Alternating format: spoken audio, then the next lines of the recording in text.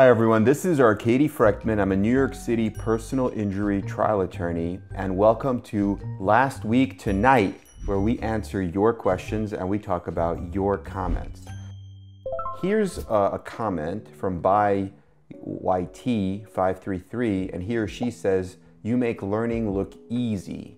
So thank you so much. That's a really nice thing to say, and let us know what content you want to see. We can make a video, we can answer your question live, or through this Last Week Tonight where we go through your comments for the past week, or you could always text me 347-566-9595. Just let me know your name, the facts, the injuries, the city, and then I can get back to you. We could schedule a free confidential consultation and we could chat, and I've been helping people. So here's a comment from Trucking with Toby, and she says, "Just wanted to let you know the FMCSA, that's the Federal Motor Carrier Safety Act, requires a minimum of $750,000 in coverage in most states." And she's responding to my video answering your frequently asked questions, personal injury settlements for a truck accident. See, I don't remember that. It might have been an old video. I might have said that most trucks have $1 million, but she's right. Yeah, some trucks only have $750,000, especially trucking companies where it's an owner-operator and they only have one truck. I've seen a lot of those where it's only $750,000. Whereas the larger companies that have, let's say, 40 trucks, 100 trucks, they'll have usually $1 million with excess or umbrella, like another 5 million, 10 million. They'll have layer upon layer. So those are always good cases, but $750,000 is still a significant amount. And then Matthew Riley responds to a short where I asked if the police can demand that you get out of your car. This is more of a criminal issue. And he says, they cannot ask you to exit your vehicle because they think it's suspicious. Suspiciousness, or being suspicious, is not a crime. They have to articulate a crime that you were or are engaged in. Ask if you are detained, and if you don't get out, will I be arrested? And if they say yes, then you have standing in court. Fight for your rights because they will violate them. Okay, so that's a lot of legal insight right there from Matthew Riley. I don't know if he's a lawyer or if he's just an informed citizen, but that's some good knowledge there he shared. It's really on point. Okay, and then Deborah DeSanto asks, she says, "Thanks for the video," and she's referring to back injuries and your personal injury lawsuit. And she asks, "I have a question. Is a failed laminectomy worth anything? Another doctor told me I might need more surgery." Yeah, I mean, absolutely. If you have a surgery because of an injury, let's say a trip and fall, a car crash, and then the surgery fails, then you need a second surgery, either a revision or just a different type of procedure. And that can make the case worth a lot more because now you're having two surgeries. And there's something known as natural sequelae, whereas even if you think and people tell you, hey, you need the second surgery, let's say, because of a doctor's mistake, well, the law in New York says that a doctor's mistake, medical malpractice, is foreseeable, meaning it's one of the possibilities, and it all goes back and it all flows from the initial event, such as the truck crash that required you to go on this, course of treatment. So you could sue for everything, basically, back to the original event. You don't need to sue for medical malpractice. You can, but that makes it more complicated. If there is, medical malpractice or some other cause, it's better to just let it all as natural sequelae flow from the original event, the truck crash, the car crash, the trip and fall, whatever it is, and you can recover for everything. For example, the case we did last August involved exactly that. It was a fusion to C4, C5, C5, C6, a two-level fusion, and there was something known as non-union, where after a fusion, you hope that the bone bridges or unifies above and below, and although you lose mobility, you can't move your neck, but you have the fusion, the unity, and that's what you want, right? And you put a plate with screws in there. But what happened in this case was it didn't unify. It was a non-union. And so he needed another surgery, and he couldn't do the same surgery, just a C5, C6 anterior cervical discectomy and fusion, which was the original surgery, but they had to do a more complex surgery. They had to do an anterior approach from C3 all the way down to T1, which is C3, C4, C4, C5, C5, C6, C6, C7, C7, T8, and C8, T1. It's like a 6-level fusion That's a serious surgery. And they had to do a posterior approach and put in like rods in the posterior side as well as the anterior. So that's much, much, much more invasive, and it all flowed back to the original incident, which was a slip and fall in my case. So that's one of the reasons we were able to settle that case after opening statement and after the first witness during trial for $3.5 million, which was a significant amount. So it definitely increases value. And then we have a question from Derek. He says, could you do a video on how you work with an economist and a life care planner?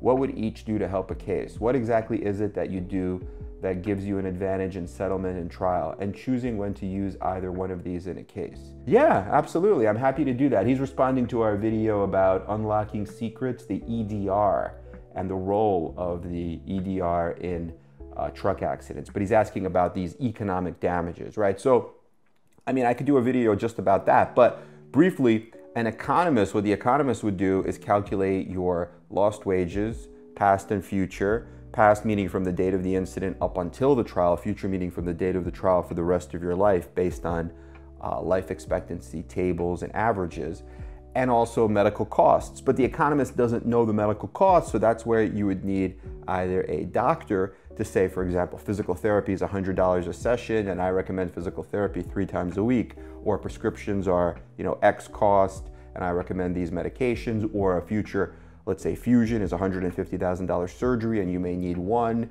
or sometimes after a fusion, there's something known as adjacent segment disease, where by medically it's known that you're going to need this, right? Like you had a fusion at C5, C6, well, the adjacent segments would be C4, C5, and C6, C7, and you're gonna need those too medically. The probability is there with a reasonable degree of medical certainty. Maybe not now, maybe in 10 or 15 years, but that's another $150,000 for one, $150,000 for another, and then the economist will, talk about the present value as well as what the costs will be over your life. So they work together, the doctors with the economists. And a life care planner works much the same way. If it's a serious injury, like a traumatic brain injury, the life care planner will either be a doctor or work with a doctor to come up with all these costs and almost like plan out your care for the future. So that's a very powerful thing. And you could get a lot of economic damages. I still think the biggest damages are going to be the non-economic damages, the pain, the suffering, the mental anguish, the emotional consequences of the injury, and the loss of enjoyment of life. But the economic damages can be very big as well. And then Viral Guy says, my case is going to trial. What is a final pre-trial conference? Is that a good or a bad or... Yeah, so I mean, I think it's good. I mean, it's not really good or bad. It's just a part of the process, right? You have the lawsuit process, basically the stages of a lawsuit, how a lawsuit flows. And what part of the process is a pretrial conference, and a final one is just that, right? It's the last one before trial. So it's an attempt to settle, it's an attempt to discuss the trial, maybe have trial exhibits or any issues that may come up before trial. And if there are no issues, then the judge will just tell you the trial date, and if the parties are still too far apart and a settlement can't be agreed upon, then you'll just go to trial. So it's, yeah, we do a lot of those at pretrial conferences. Here's a question from Jody, and she says, how do I find out the excess and umbrella coverage? Should my attorney disclose this to me?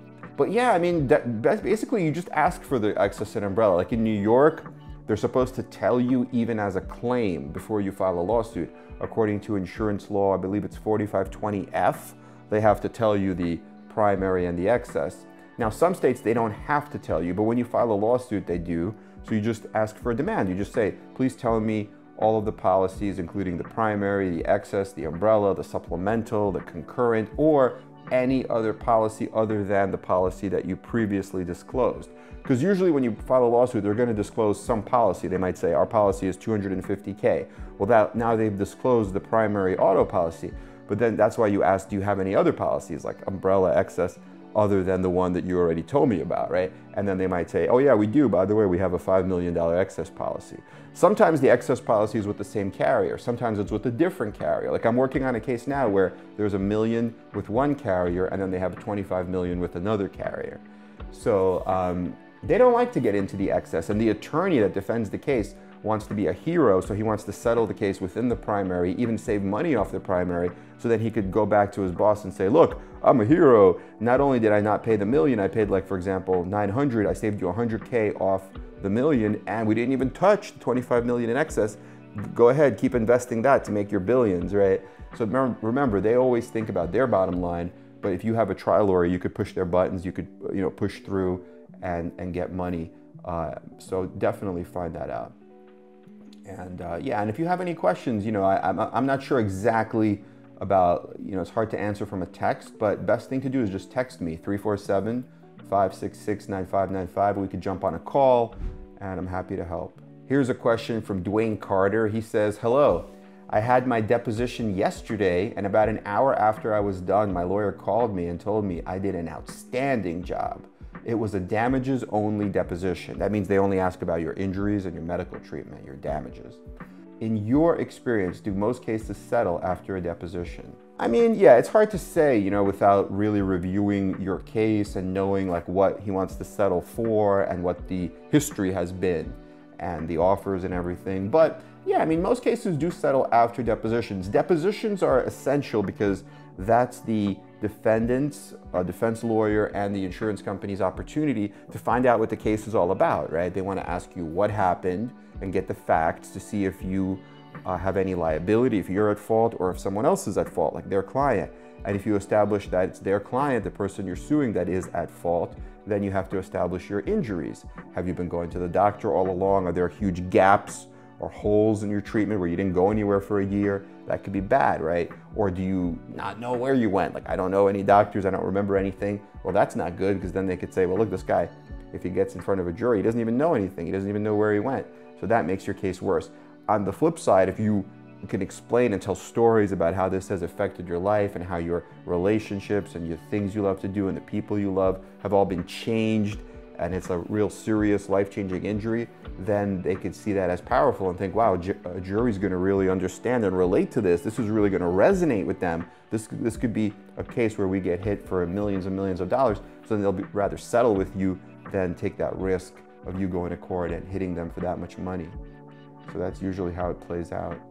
Here's a question from Barthrop, and he says, oh my God, this is my case, responding to spinal fusion, boosting your injury case value. And he says, lots of injections for back pain, and then a percutaneous surgery that did not work, and then a fusion surgery. And Mr. Frekhtman and his amazing team are taking care of it. All my hope is in his hands, and I'm pretty sure and 1000% positive that we and his team are gonna get me what I deserve for this life-changing surgery. Oh yeah, absolutely, let's do it. Absolutely, we're gonna get as much as possible. Just text me anytime, you know, let's chat, and absolutely, we're happy to help. Here's a question from Trucking with Toby, and she says, hit head on in my semi by another semi. I was going 65 miles per hour. Not sure how fast the other semi-truck was going, but it seemed fast. I have a concussion, a herniated disc in my lower back, broken ribs, a collapsed lung on the lower left lobe, serious lacerations and bruising to both legs, whiplash, and the spine is out of alignment. And he completely destroyed my semi-truck and trailer. And I'm an owner-operator, so it destroyed my business too. I'm losing $1,500 for every missed load, 5 loads per week, 20 loads per month. So do the math on how much money I'm losing. Do I have a strong case? The man that caused the crash died at the scene. There were witnesses that stated he was all over the road 5 miles before the crash. Highway was closed basically all day. Major freeway between Vegas and Phoenix. Deadly 2-lane road. They call that road the Blood Alley. I'm very lucky to be alive. Oh my God, yeah, I'm so sorry to hear that. That's just horrific. But yeah, you would have a strong case. Now, you'd want to know which trucking company it was, and you'd want to preserve all the evidence and have maybe a truck safety expert go out and see if there's anything wrong with the truck or identify the cause. You'd want to file a lawsuit against the truck, obviously find out how much primary and excess coverage they have. If it's a large trucking company, they could have layers and layers, like $1 million primary, but then another 5 or 10 million excess and umbrella, and it could go on for a bit. And then, of course, you would get an economist to prove these lost wages that you mentioned, and loss of business profits since you're an owner-operator and have your own business. And then I would recommend seeing the right doctors, maybe near your home, for the concussion, because a concussion could be a traumatic brain injury. So you could see a neurologist, a neuroradiologist to do a scan such as an MRI or a diffusion tensor imaging, a DTI, as well as a neuropsychologist that could run some tests and see if you're having any symptoms like memory loss, difficulty concentrating, or other symptoms of a head injury. And then for the other injuries like the herniated disc, of course, there's pain management like injections or possible need for surgery. The collapsed lung, they would treat that at the hospital, and the serious lacerations and bruising. But it sounds like a very, very serious case. So the best thing to do is just to text me. That way we could get on a free confidential consultation. I could answer any questions. And if you end up needing a lawyer out there in Vegas or Phoenix or in either Nevada or Arizona, I know some of the top trial lawyers in both states, so I could recommend someone. So it's 347-566-9595. Okay, I hope this was helpful. Please like and subscribe to our channel. Let us know what questions you have. We are here for you, and all the best. Talk to you soon. Bye-bye.